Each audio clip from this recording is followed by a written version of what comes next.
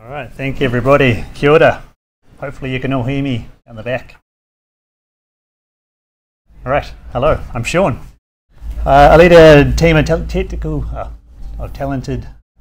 technical account managers. So we're salad there. Yeah, and then in reality that means I work with a bunch of problems and solve problems that people don't happen to see on a daily basis. So come find me if you've got a strange and wonderful problem that you need solving. And from the opening this morning, I've got 2 kids and 0 grandkids. I think that's all I'm happy with. So for everyone that attended Drupal South 2022 in Brisbane, this is going to be the V2 of that presentation. So we're looking for how popular is Drupal and also the open web, all the associated open source CMSs, but specifically looking at the Australian government eco, which is quite the journey. And yeah, just like last time, there are a bunch of sort of proprietary ways to kind of achieve this. I just don't really like relying on other people to tell you stuff, and I like to see under the hood what's actually going on. So just like last time, we plugged in our Wapalizer and Puppeteer. So like a normal human being, I went to go update my repositories, and I was like, huh, Wapalizer. This is not the page.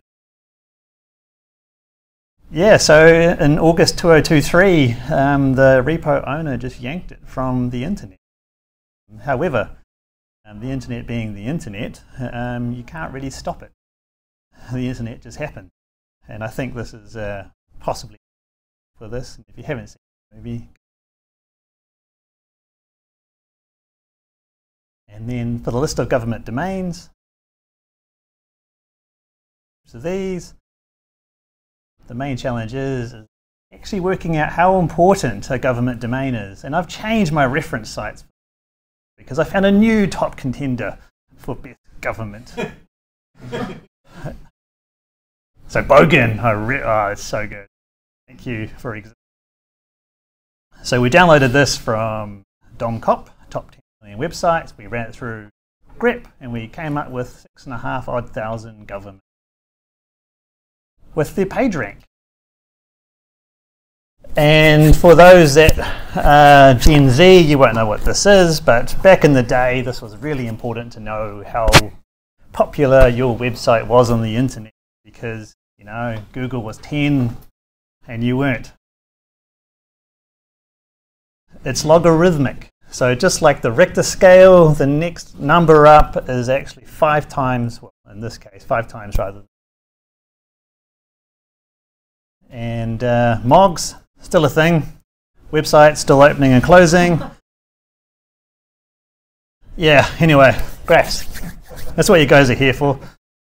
So again, disclaimer, it is based on October 2023 data, which is recent. I did this.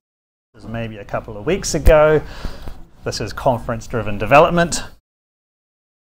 It's not perfect. Newly created websites unlikely have a good page rank just due to the nature on how page rank works. All right, crack into it. State of Victoria, vic.gov.au. And I chose these guys because they were first last time, but 32.2% of the websites, when I reverse the page rank score, this is based on the aggregation, not by count of. We're still a percentage of unknown, basically 20-odd%, but the ones you see hot on its heels, see the next open CMS there in WordPress. Anyway, there's a lot of weird and wonderful things, and I went to a lot of trouble this year to try and detect more of that unknown, just to try and reduce what we do. New South Wales, again, component Drupal, again, quite high. And for some reason in New South Wales, there's a lot of schools, Adobe. thought they were strapped for cash. Anyway. And now we get to see a bit more of the more interesting trends. So in some of these states, we're actually seeing is actually dominated by schools. And also other things, craft. It's actually really cool. It's I'd call it semi-open. You can download the source. Yeah, the HCL digital experience, that's actually the old, used to be called IBM. So you have to rename it in a few years. That's the new name. WA, bunch of Drupal. And then another kind of interesting thing is this Spark CMS, which is these things that sort of just get footholds in these sort of states, quite prevalent. So that's a proprietary. Tasmania, it's interesting, to say the least. Squiz, a lot of Squiz, a lot of WordPress. SharePoint.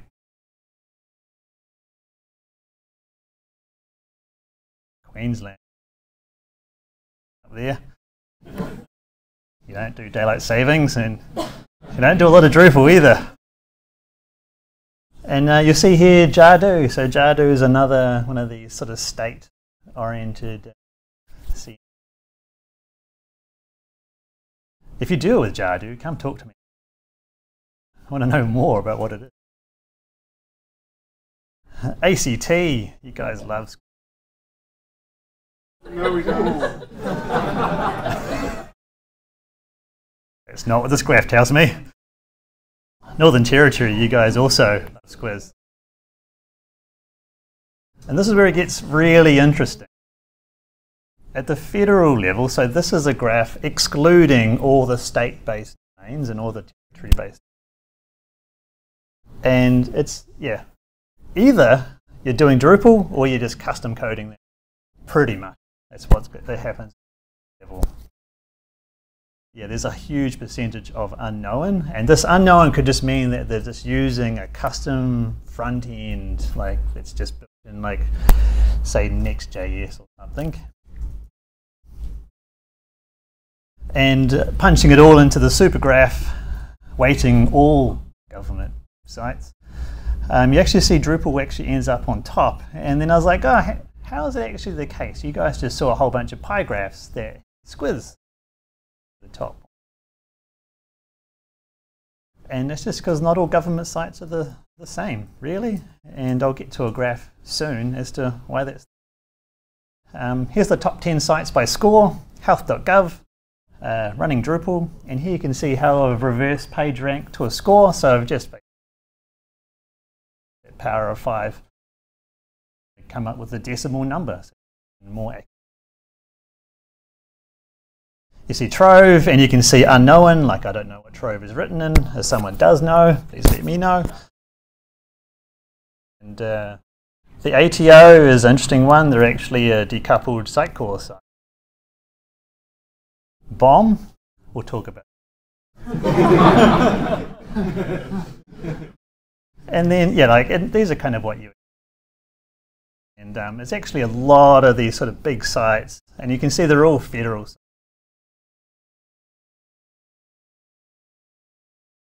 Observation. Drupal powers roughly 29.9% of the digital experience used. And comparing this back to 2022, it's actually percentage-wise increased 2.7%. So that means, yeah, go you guys. It's probably something to do with. Relative to the growth of Australian government sites, in that top 10 million, Drupal adoption is growing fast. So that's also important.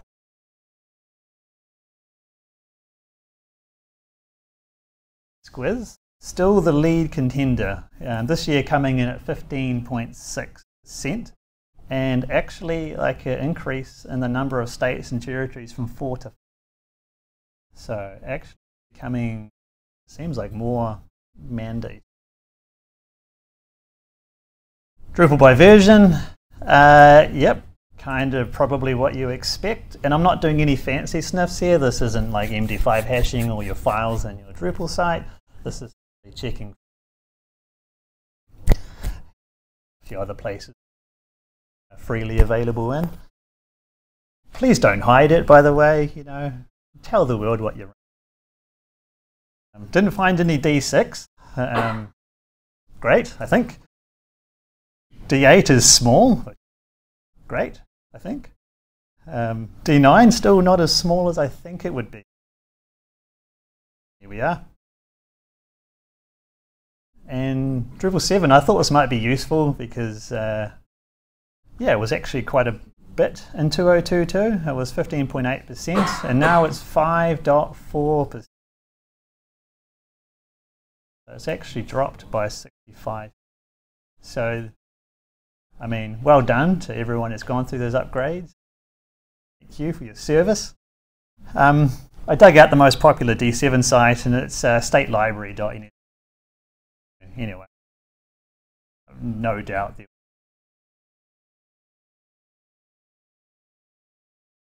Open source versus proprietary. And by open source here, I mean that the source code is available. I can download it. I can run it locally.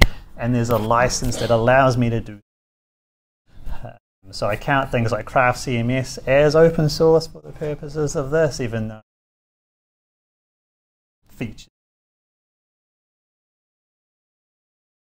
Squiz, well, can you download the source code? So Squiz is yeah, it's on the left, the naughty side. Yeah, and this is actually, I thought, kind of interesting just to tell the story about as well, but this is the score attributed by type. So federal government, NSW. You can almost see how important each state is, but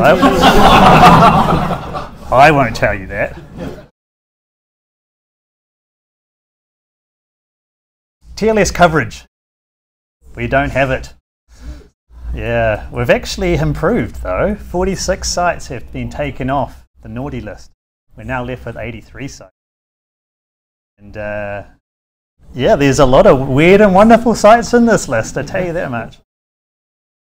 There's HCL Notes, which is, I think that was Lotus Notes back in the day. If anyone's seen a .nsf in the URL, you don't need TLS for that, right? Surely.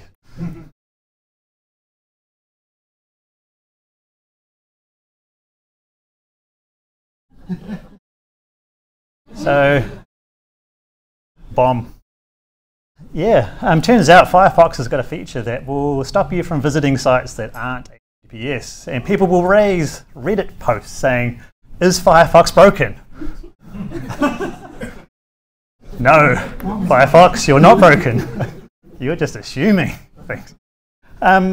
Yeah, so yeah, it's a bit spicy though.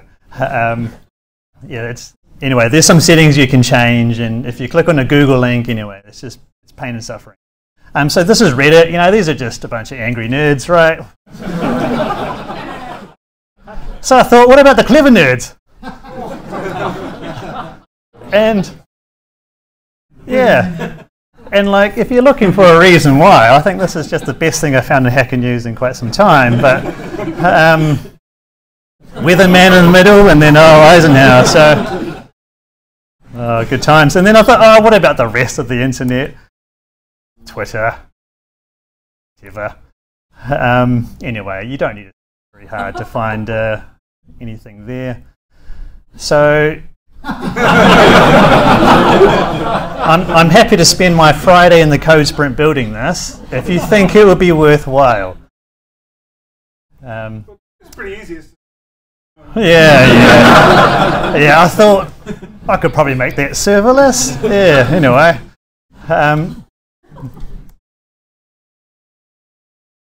If in doubt, add a number, and people are still adding numbers, guys.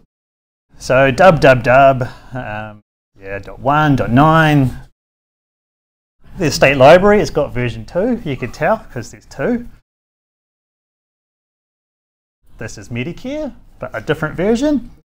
And I thought, why would people be adding these numbers, right?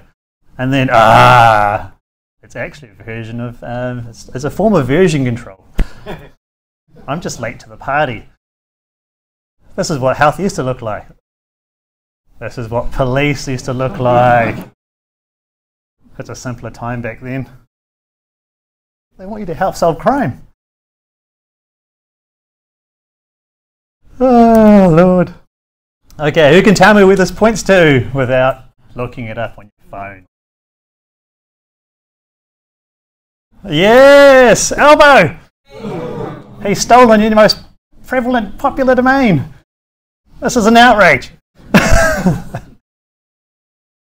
Oh, all right.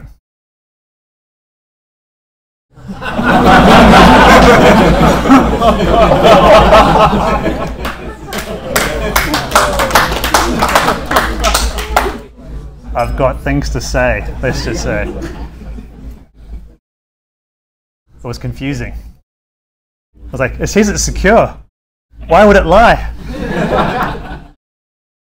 Who can spot the difference or spot what's wrong with this image? Hey!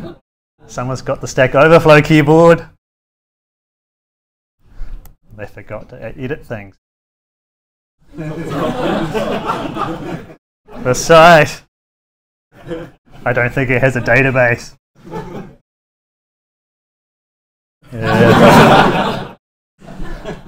Version 9. Hey, how? That's impressive. I know, right? What happened to version 8?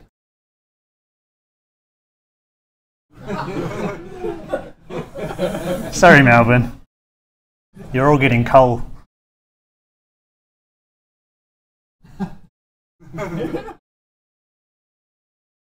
Yep.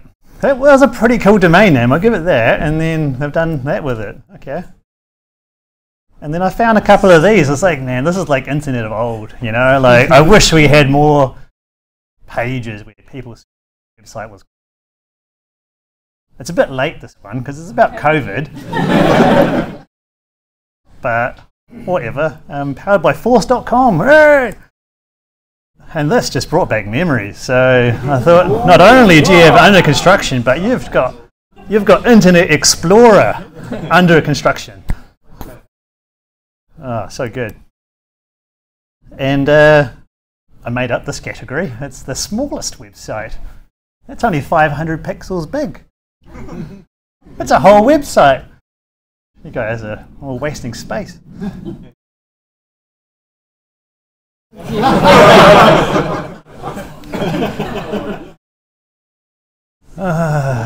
Yep. Sorry, Gen Z. No house. They're all too expensive. Isn't that just tragic? Hello, Apache. This was a government domain, and now a redirect to c.museum. I thought that's great. God bless. Love that one. The amount of irony in that one. Oh, God. Who remembers building websites with frames? Yeah. I'm pretty sure there are. Oh, yeah, baby. This has got a background image. It's a GIF.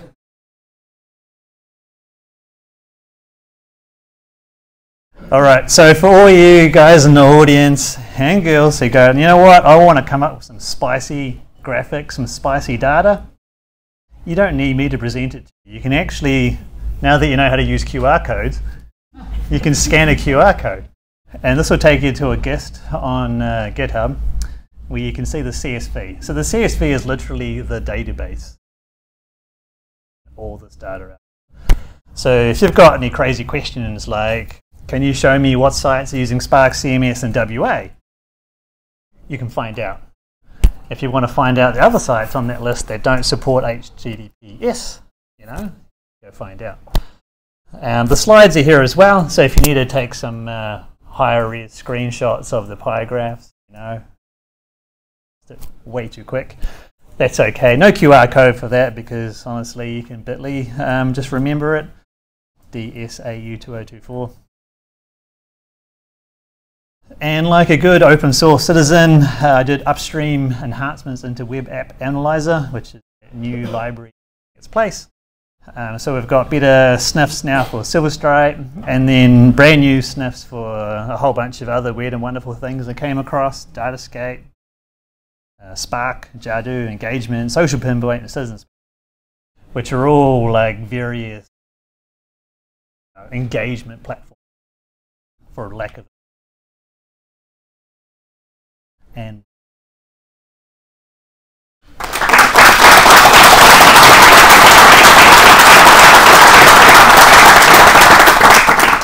happy to take questions if they're suitable for the audience, or happy to do questions afterwards. Si? Oh.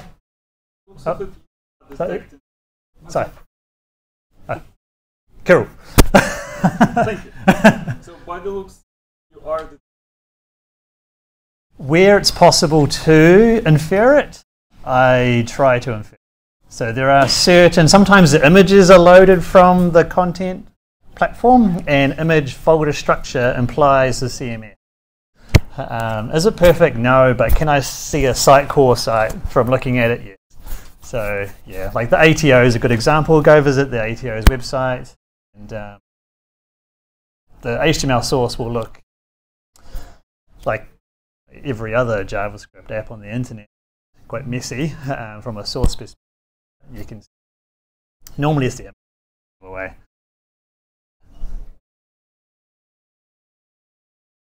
Continuation. Try to...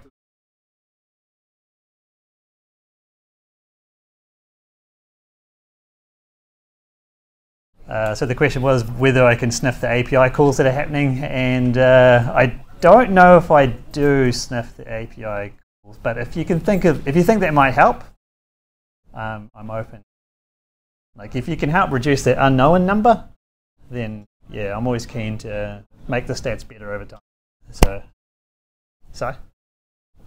were you like...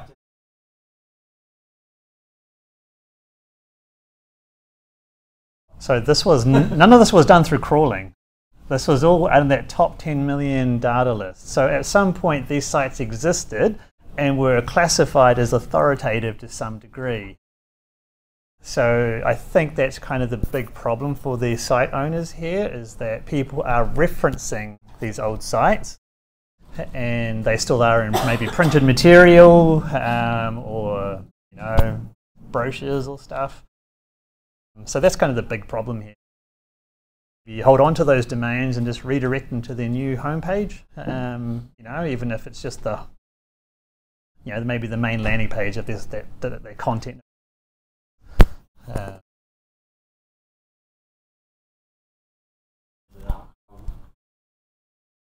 I did see a couple of sites point to Trove, which I thought was kind of interesting. But yeah, so the domain would just redirect back to like a snapshot from Trove. And yeah, it wasn't too common. More often than not, they just leave them running on.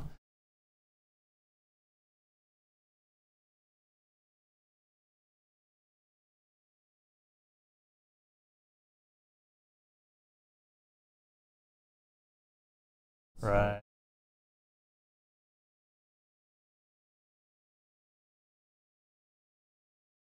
Right, yeah. There was a comment just like that most of the ACT sites, most people in ACT work on the federal side. So, but you do have ACT sites too. Yeah, probably. Cool. Oh, Adam.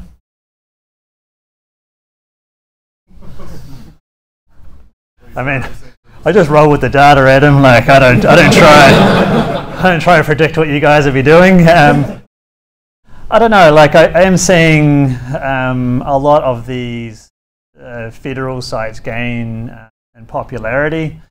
I'm seeing more data being housed at that sort of level. The sites at the state level, yeah, often referring to content at the federal level. So I'm guessing if I was to predict any, the federal slice of the pie would increase in the next 2 years. But I also, maybe another prediction would be more of these state-based mandated platforms would increase. It seems to be a trend that's continuing. So, yeah, I don't really have opinions on that. I kind of do, but not here. Yeah.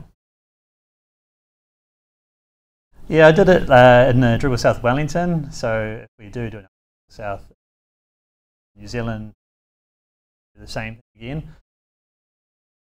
Comparing as well is quite nice, but there's always fun things, right? Like, I didn't have to go looking for this stuff, really. It was all there. Yeah. Would you share these slides? Yep. Oh.